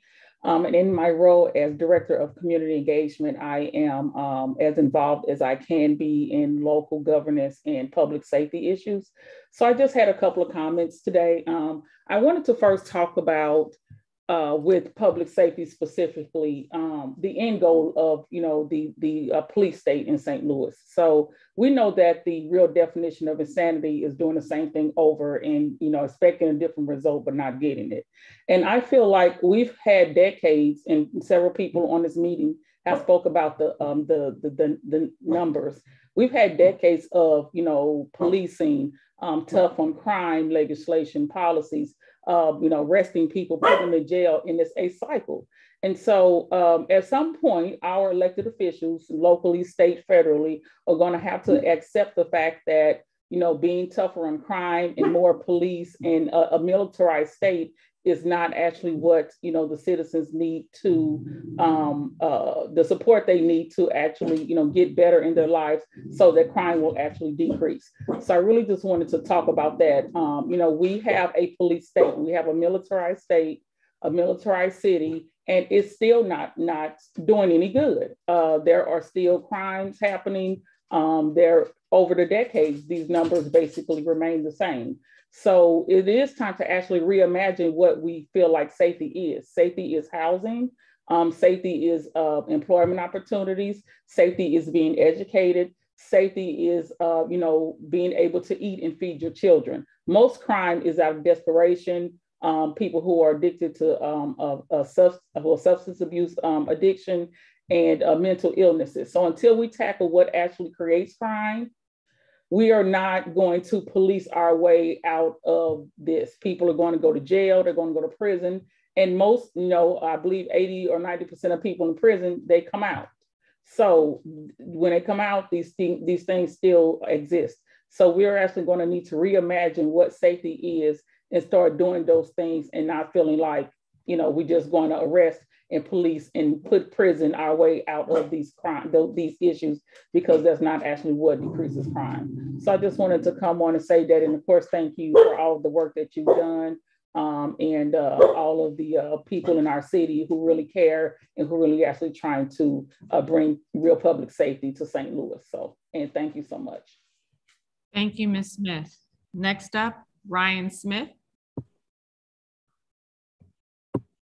Ryan Smith. Good morning. Can you all hear me? Yes, please proceed. I want to say good morning to all in attendance today. I want to thank those that invited me to participate in this valued community engagement. I am honored to be heard as a voice of the families and communities I am a direct product of, as a proud St. Louis native, born and raised. I want to also shout out to Jay Shepard, Dana Gray, Amelia Hinckley, and Dean Mosby, Snipe Clint. Thank you for making that type of impact on me, and I'm hoping that it also makes the impact on those that are listening. My name is Ryan Smith, currently a resident of the historical Ville area, Ward 4. This is not only where I call home, but as a trained social worker over the past 28 years and the last 6 years as a community health worker, I have also dedicated my 9-to-5 life to also invest in my efforts into making sustainable change. I am here today to offer my testimony on how I think the 23 budget should be better dispersed to better impact my home and the thousands of people who live, play, and grow within the similar zip codes. I am supportive of the need of law enforcement, but only with the people of this community. But its excessive financial investment has proven not to be effective enough to continue the same approach in the same fashion. Our city is in dire need of healing in more ways than just justice. It's beyond time we begin to respond in more productive ways that nurture our growth as families and communities, and not just as regulation ran by fear of those we pay to trust. Housing specifically needs to be addressed in unconventional planning and execution. 30% increase in affordable housing can prompt a visible change for the better. Now, landlords are not being held accountable, shelters are unsafe and limited, and the type of money we are talking about can be used to supply options for our families that are being dealt consequences equivalent on a smaller scale to life sentences for having evictions on their credit history. I'll be the first to say money does not solve all, but I am not seeing the necessary effort either from the powers that be. And change cannot happen continuing to make comfort decisions. Safety is more than policing. Thank you. Thank you. Thank you. Next up, Adriana Darris.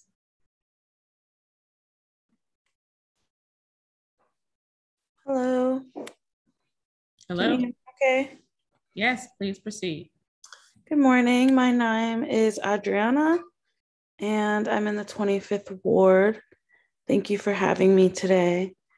One thing that I want to talk about, something that Ben mentioned also, is that y'all have tried funding SLMPD as much as you possibly can, and it just doesn't work. I would love to see what would happen if instead y'all fully funded our housing needs.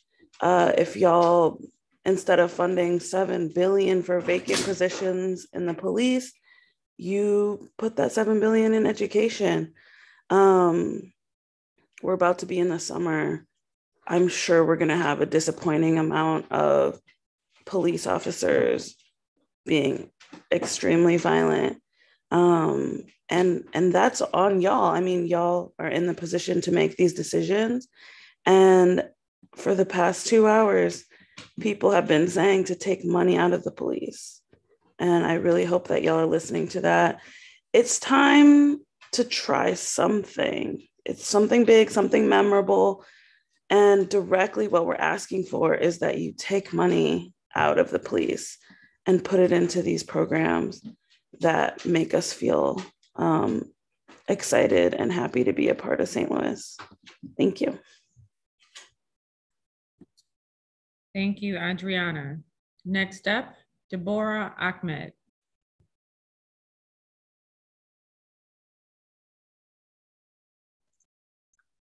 I am here. I cannot turn on my video.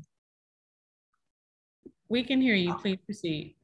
Oh, okay. Good morning to you, Mayor Jones, Comptroller Green, and Board President Reed. I am here as a private citizen and resident of the 26th Ward of the City of St. Louis to ask for you all support and approval of 2 budget requests from Circuit Attorney Kim Gardner's office. Specifically, they are for 2 issues. One is to hold rogue police officers accountable and be able to prosecute them for the use of excessive force and wrongful deaths. And the second, to protect witnesses against intimidation when they are willing to testify in open court. The first issue would be at a cost of $1.2 million annually, and it would be the Public Integrity Unit of the Circuit Attorney's Office.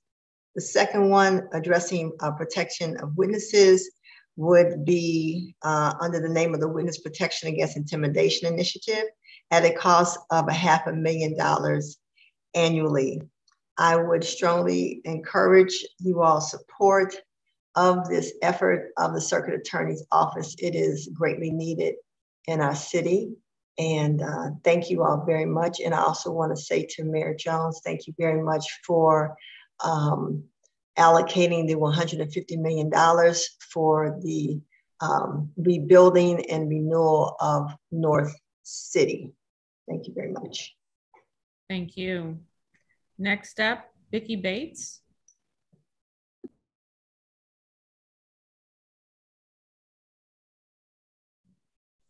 Vicki Bates. Good morning. Can everybody hear me? Yes, please proceed. Oh, okay. I just want to say good morning and thank you for the opportunity to speak today. My name is Vicki Bates. I'm a home care worker and I am here to support healthcare workers safety training. I need additional PPE and training during the pandemic, and I did not get it. I'm here today to speak for myself and other healthcare workers so we can get safe, be safe during the next wave of COVID. Here are some of the numbers to paint a picture of 4,096 nursing homes and residents in Missouri. They died from COVID. May there be a blessing. Workers have died in Missouri, and we lost about 68 nursing home workers. And God rest their soul, nursing homes and home care agencies need to do better protecting the lives that have been entrusted to them. Our union, SEIU Healthcare, has thought long and hard about how to develop a solution. We believe better infection training will keep our residents and clients safer from infections, and it will help workers be safe and better during in the community. Our training program, which will be open to all healthcare workers with, they are union or non-union, because we want to include and welcome everyone. We are asking the city of St. Louis to please fund training programs for healthcare workers. Thank you. Thank you. Thank you. Next up, Ashley Mosley. Hello, my name is Ashley Mosley. I am a cook and a CNA at Crestwood Healthcare Center, and I'm also part of SEIU Healthcare Union. And Ms. Vicki and I are here to uplift funding for two important initiatives for worker safety, a worker safety advocate and worker safety training. ARPA funds were appropriated by Congress to help devastated communities like ours deal with the awful effects of the COVID pandemic. When COVID-19 hit, it was really hard on healthcare workers. We weren't equipped to handle COVID-19. We didn't know how to properly utilize PPE. We didn't know how to screen employees and residents, and we didn't know how to properly disinfect for a pandemic. Our lack of knowledge caused residents and co-workers to perish. And although the pandemic itself caused a lot of fatalities, I believe that deaths could have been prevented if proper workplace safety training for healthcare workers had been widespread. SEIU's workplace safety training will prepare us for many workplace hazards, the spread of infectious disease throughout the nursing homes, hospitals, and the community, and fixing general workplace safety like trip hazards is also addressed through SEIU's training. The training will also teach workers how to effectively communicate with management, and this training is for union and non-union healthcare workers. We also need a worker safety advocate who can assist workers in filling out OSHA complaints and who will hold public hearings where workers, residents, patients, and the public can voice their concerns with long-term home care and hospital care in our area. SEIU Healthcare has collective bargaining agreements with 60% of the nursing homes in St. Louis City. And from where we sit, OSHA and CMA need to get more active and fix the terrible conditions in which workers are still forced to operate. A worker safety advocate training will give our community the opportunity to get ahead of the game and learn from the mistakes in the past. These variants are constantly mutating, and it's up to us to prepare, because failing to prepare is preparing for failure. And also we stand in support and solidarity with our allies on their statements with decarceration. Thank you so much. Thank you. Next, thank you. Benjamin West. Benjamin West. Good morning to the members of the board, to Mayor Jones, Comptroller Green, and to President Reed. I thank you for your time, and I would like to speak briefly to ask the city follow through on its stated intent to use powers to perform emergency stabilization of neglected properties that are sitting in recalcitrant private ownership. It was inspired by a story on January 10th from the Post-Dispatch saying that with stimulus funds from the federal government and also money from the Rams settlement, the city does have existing powers to do emergency stabilization on these properties and to effectively bill back to the recalcitrant owners as liens. And I can list recent examples of notable collapses that have directly endangered our neighbors. There was the Clemens House a few years ago up in North City. Just last year, a portion of the Lent Brewery collapsed, and the bell tower of the Second Baptist Church, which I believe burned last year in Central West End, is now itself in danger of collapse. And all of these structures, either when they collapsed or if they collapse, as I said, do pose immediate danger to the neighbors around. And I'm asking the city revise its proposed budget to reflect its intent to try to stabilize some of these abandoned structures instead of simply demolishing them. In the proposed budget, I see that the building commissioner under the public safety presently has $3 million allocated just for demolition, same amount that was allocated last year. And that does not appear to indicate any intent to try to salvage some of these funds. I should also remind you, the U.S. Treasury Department did say that stimulus funds can be used to rehab and secure vacant buildings. And this issue does impact me directly. I live in the 7th Ward, and near me is a house on the 10th Street pedestrian mall that is such an abandoned structure. It's undergoing demolition by neglect. It's under death watch because it's already started partial neglect. But when this house goes, we are concerned that it will spread lead and dust to everyone within the immediate vicinity, including my house, as I'm catty corner to it. So, and I'm asking again that the city and Mayor Jones please follow through on your intent to preserve some of these abandoned structures rather than allow them to collapse and potentially spread lead poisoning into our immediate vicinities. And so I thank you for your time. Thank you. Next up, Jamise Banks. Don't see Miss Banks. I don't see Miss Banks or Miss Spees. Okay, last up, Liz McDermott. Mayor Jones, I think Sarah Nixon from earlier has asked if she could be recognized and speak.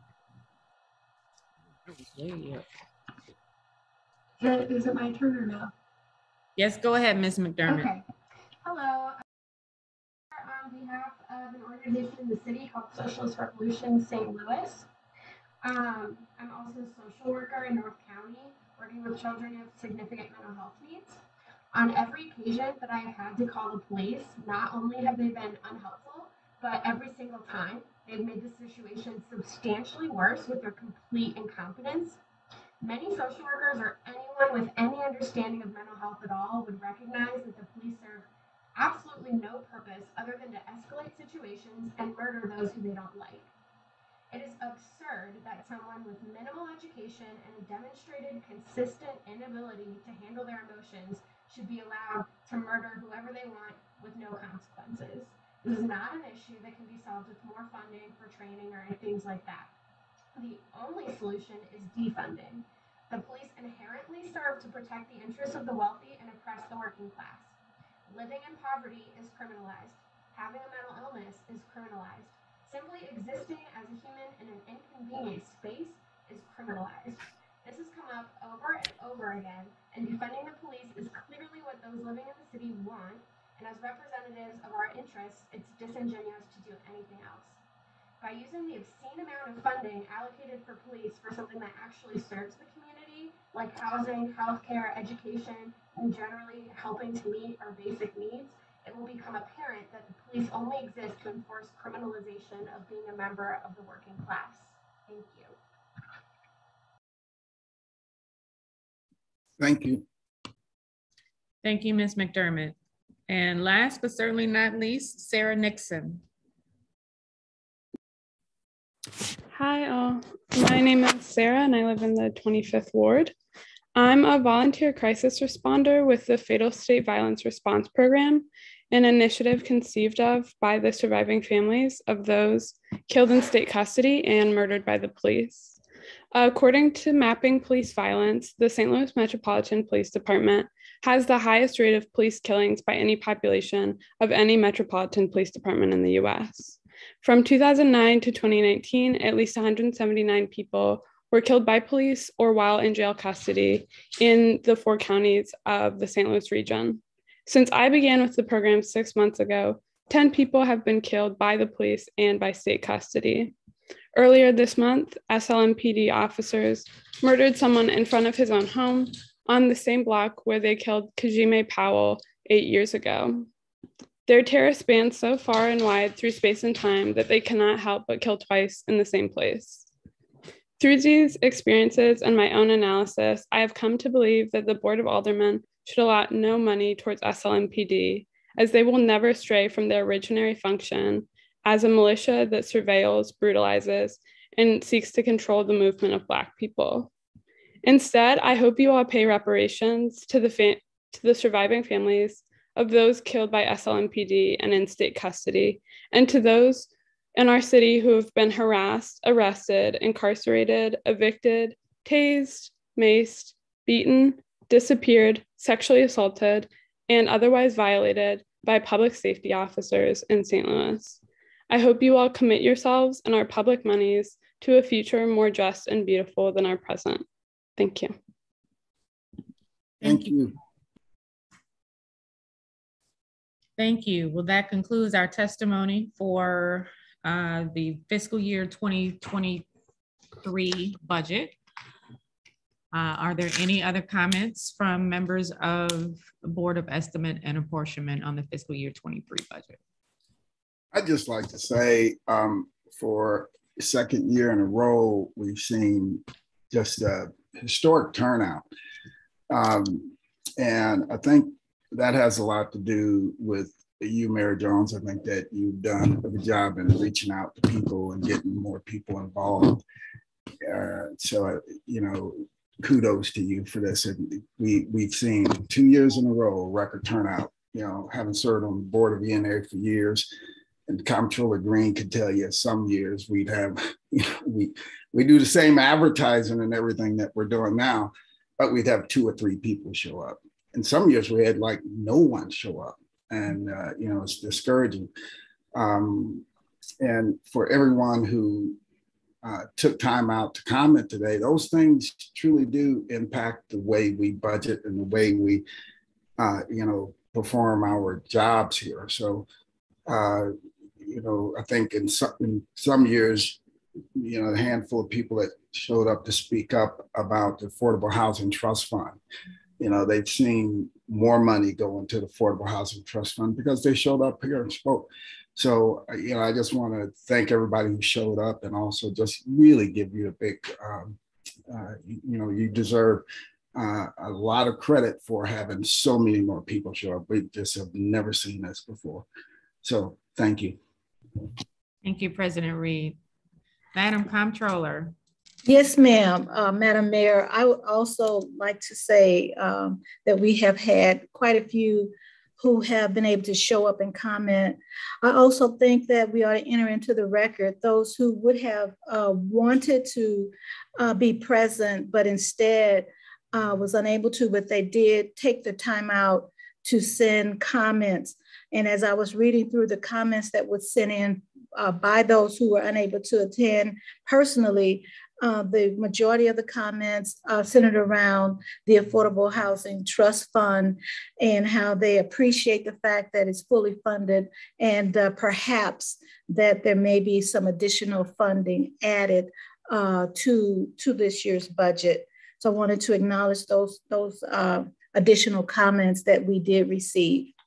I also wanted to speak on what we have heard, if that is appropriate, to talk about what we might, as a body, look at as we go into our discussions to finalize the budget and bring it forth to the May 1st deadline where it has to go to the Board of Aldermen. Several people did speak, as I just stated, about a possible increase for the Affordable Housing Fund, as of course they are appreciative of the fact that it has been fully funded.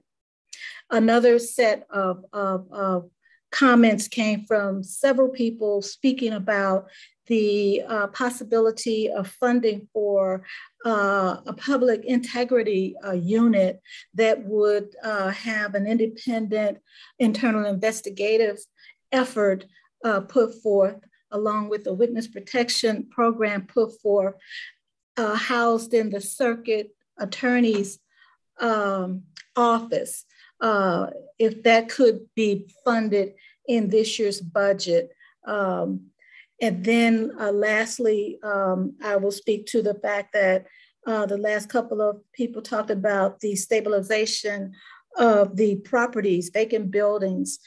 There are some public vacant buildings that could possibly use some stabilization as opposed to being torn down. And then of course, there are those private owned vacant buildings wherein the city could move to send an invoice to those private owners if in fact we were to stabilize those properties on an emergency basis. So not to not speak on the police reductions and the reimagining, because I do believe in reform as well as transparency. That was the other comments, but I wanted to kind of bring to the top those three issues having to do with affordable housing, circuit attorney, and these vacant buildings. But of course, the other issues that were brought before us are extremely important as well. We even had an immigration issue that was brought before us. So with that, I wanted to say I know that we're going to go in discussions to determine what if and we can do to support what our public has brought before us today. And I want to say I am very much in support of the top three items that I brought forward: the circuit attorney's public integrity unit. We need to look at that. Possible increase to affordable housing, as well as looking at securing as many vacant buildings that we deem that can be saved. So those are the kinds of things I'd like to see us support in this year's budget, along with some reimagining, if possible, in terms of public safety. Thank you. Yes, thank you, Comptroller Green. I think I was also took note of a lot of the testimony that was offered in support of the Circuit Attorney's Public Integrity Unit and Witness Protection, which we well know is included in this year's budget at $1.7 million. And hopeful that that stays in the budget. We're taking advantage of, these once in a lifetime opportunities through ARPA to expand affordable housing in the city of St. Louis through our work with SLDC and CDA. So just hopeful that money continues to flow into communities, as well as how we've been renegotiating our development deals and including affordable housing as developers build more market rate housing in the city. Examples of those are the Butler Brothers Building, Jesuit Hall, as well as the City Foundry projects. Again, want to thank everyone for submitting testimony, either written or in person. We had over 50 people today express their concerns about the budget, and which is great because these are city funds, and we want to make sure that people have the opportunity to express themselves and express their concerns, and that's what we're here for. Are there any other comments or concerns about today's hearing? Okay, seeing none, I will entertain a motion to adjourn. I move that we adjourn this session of the Board of ENA. Second. Second, it's been moved and properly seconded. All those in favor, please signify by voice vote of aye. Aye. Motion passes. We are adjourned. Have a great weekend, everybody. You